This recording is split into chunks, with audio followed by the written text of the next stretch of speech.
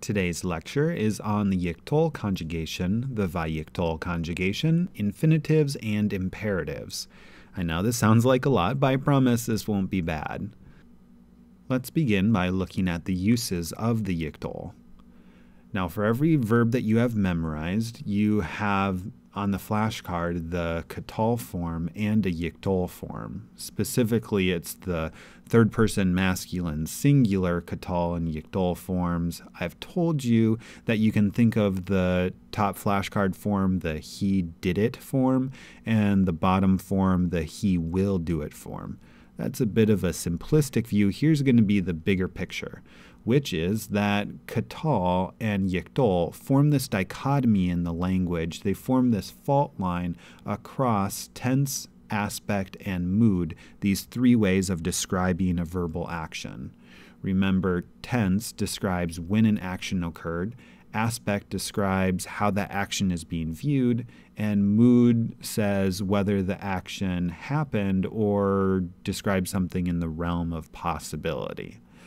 Now, there are hardly two Hebrew professors that would describe this tense aspect mood and how the Hebrew verbal system fits within it in the same way. Some professors will say that Yiqtol and Yiqtol, they only encode aspect. That's the only thing that they're encoding. Tense and mood just come from other factors. My view is that it encodes all of these three things, but one of these three can come to the forefront given a certain context. Let's look at four uses of the Yiqtol, four different uses of the Yiqtol, each one that occurs in the story that you have learned this week. First is the Yiqtol can describe just a simple future action, and this happens quite a lot. This is Yahweh speaking, Va'ani eshkon betoch bnei Yisrael. Translate, and I will dwell in the midst of the sons of Israel. Let's look at another example here where you actually have the Yiqtol describing a past time action that's in progress.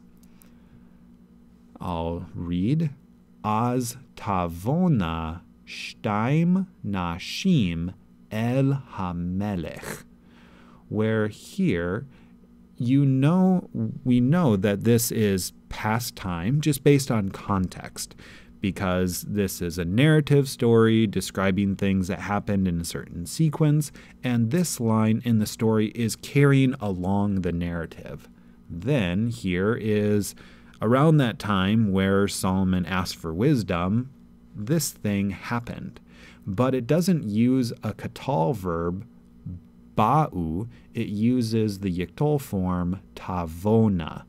So it's not two women came, but two women, I believe, were coming. And the effect is, if you think of it like a movie, the camera now is kind of parallel to the women, and it's following them as they're coming towards the king. So it slows down the narrative, and it makes us ask, wait, what's so significant about these two women coming around the same time that Solomon asked for wisdom?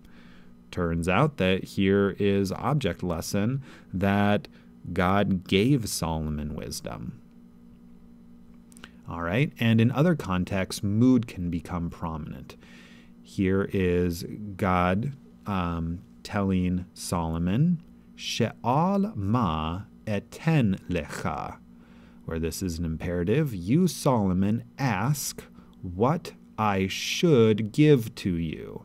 This is a Yiqtol, but it's not just a future time, ask what I will give you, but it's more modal, what should I give you? And the modal sense comes about in context because of this question, ma, what I should give you. All right, you can also use the Yiqtol to make a command, to give a request. So here, Solomon responds to God saying, Titen le'avdecha lev shomea, where he doesn't respond with an imperative 10, but he uses the Yiqtol form T10. And you can think of it as like a more polite way of making a request. It's not so sharp and abrupt as giving an imperative, and it's especially fitting here where Solomon is making a request of the king of the universe. And so it's a way of acknowledging that he's far superior. And you can also see that by Solomon calling himself your servant. So he refers to himself in the third person, making himself low. I'm just your servant. And so he doesn't here use the imperative. He uses the Yiqtol for making a request. Next, let's talk about this Vayyiqtol conjugation. Here's this tense aspect mood chart that we saw before with just the Yiqtol and the Yiqtol. Turns out there's actually two more conjugations, but they each correspond. Vayyiqtol corresponds exactly to Yiqtol, and Vayyiqtol corresponds exactly to Yiqtol. We won't talk about Vayyiqtol until next semester, so here just looking at this side of the chart, Vayyiqtol has the same kind of meaning as Yiqtol, but where they differ is in their distribution. So usually when you have a story, a Yiqtol verb will start the story, and then the main line of the story is carried along by Vayyiqtol forms, where you have like he got up, and he got dressed, and he got in the car, and he drove to work, and he drank coffee. Right? Where got up is a Yiqtol form, and then everything else would just be a chain of Vayyiqtol verbs. Now, this way of describing how a Hebrew narrative is put together is actually different than what you've experienced so far by learning your first 4 stories, which consist solely of Yiqtol verbs. Now, I would go to the bank that every line of those stories is good biblical Hebrew, but to construct a whole story using only Yiqtol, I admit, is very contrived. You'll never find a narrative comprised only of Yiqtol verbs. Actually, you'll see a narrative mainly comprised of Vayyiqtol verbs. I just didn't want to wait to start using stories until we had learned all of the conjugations, nor did I want to overwhelm you with forms in order to get you into a story early. So that's how I made it as a graded reader. It's all good biblical Hebrew, but slowly it's becoming more and more complex so that I can drop you in the middle of Jonah and take you through quite quickly at the end of the year without too much struggle. Now, with the names of these conjugations, remember the names are actually mnemonic devices, so that Yiqtol forms usually sound like Yiqtol, Yiqtol forms usually sound like Yiqtol, Vayyiqtol forms usually sound like Vayyiqtol, and same with Vayyiqtol. Also remember what I just said, that Vayyiqtol corresponds in meaning and use with Yiqtol, and Vayyiqtol corresponds in meaning and use with Yiqtol.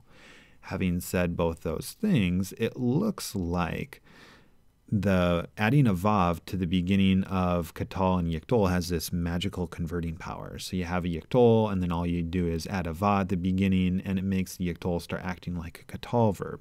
Similarly with Yiqtol, you have Yiqtol, you add a ve at the beginning, and it makes the Yiqtol start acting like a Yiqtol verb.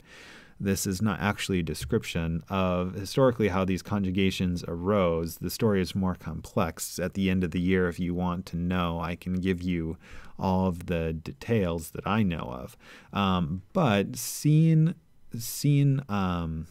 how similar the forms are makes recognizing Vayyiqtol verbs and Vayyiqtol verbs really easy if you have memorized a Yiqtol form and Yiqtol form. This is one of the many reasons why we have you memorize a Yiqtol form in addition to Yiqtol, whereas most professors usually just have their students memorize Yiqtol forms for each verb. Because memorizing the Yiqtol makes recognizing Vayyiqtol super easy, And my bet is that actually you can even produce many Vayyiqtol forms. So I've taken all the Vayyiqtol forms from the story, and here you have an exercise to help you produce it. Right, the first one occurs in line 2, visit. The flashcard forms are pakad Yiqtol. Remember, it's the Vayyiqtol, you just add a va at the beginning, so Vayyiqtol, and that's indeed what our Vayyiqtol form is. Now, specifically, Vayyiqtol verbs are formed by having a vav, a patach, and a dagesh chazak in the first letter of what looks to be the Yiqtol form. All right, in line 2, another one, stand. The flashcard forms amad, ya'amod, add a va at the beginning. Yep, va ya'amod. In 13, send. The flashcard forms shalach, yishlach, add a va at the beginning. Va yishlach. And 14, gather, asaf, ye'esof. Yep, va ye'esof. And there are many Vayyiqtol forms for to say. Flashcard forms are amar, yomar, which would lead you to guess the form vayomar, but the Vayyiqtol form is actually vayomer, where you not only get a vowel change from patach to segol, but also an accent shift from yomar here to vayomer here. So all this is to say that a lot of times the Vayyiqtol verb looks identical to Yiqtol with just added va at the beginning, but there are several words actually where you'll get accent shift or vowel shift, and whereas they're a little harder to produce that way, they're still pretty easy to recognize, right? If you have memorized Yomar, you should be able to recognize Vayomer. These last two sections will actually go quite quickly. Here is how to form an infinitive. This is another reason why we have you memorize a Yiqtol form for each verb. An infinitive occurs in line 6, and it's from the verb to judge. You have memorized the Yiqtol form yishpot. All you have to do to form the infinitive is take your Yiqtol and remove the yi prefix, and you are left with shefot. And I said last week that a majority of infinitive forms are prefixed with a la preposition. In this case, all you do is you substitute lamed in for a yod, and you have lishpot. We could do the same thing here in line 11. There's an infinitive of to inquire. Darash yidrosh. You take yidrosh, take off the yi. Darosh, an infinitive plus a lamed, and that is lidrosh. And that's how you form an infinitive from your Yiqtol flashcard form. Just remove the yi prefix. And finally, how to form an imperative. Imperatives you can derive from the Yiqtol in a similar fashion to an infinitive. But the difference is there's one infinitive form and there are 4 imperative forms that are actually derived by removing the prefix from the second person Yiqtol forms, which makes sense because imperatives are direct commands speaking to somebody, and second person is when you speak to somebody. So you remove the prefix from tish'al and you're left with she'al. And it works down the line. She'ali, atem, she'alu, and aten, she'alna, where these imperatives will have the same endings as the Yiqtol, but there won't be that prefix, and the initial vowel will be a shva. There's another imperative form that occurs in the story here from the verb to slay. Same thing. You take the Yiqtol chart, and all you have to do is get rid of the top prefix, and so you have harog. Here, now what you may expect is haragi, where you have 2 reduced vowels in a row, 2 light syllables, but that's impossible in Hebrew. And so instead of 2 reduced vowels in a row, 2 light syllables, the first vowel lengthens so that you get one heavy syllable. So instead of haragi, you get hirgi. So here's the longer story. The imperative will actually begin with a shva or a chatef vowel, or it will begin with a chirik shva. So same thing here, hirgu and harogna. One other thing to mention is that the ata imperative form is actually usually identical to the infinitive form. And so harog here actually could be the infinitive form to slay, or the imperative, hey, you slay somebody. And context is the only thing that could help you differentiate between the two.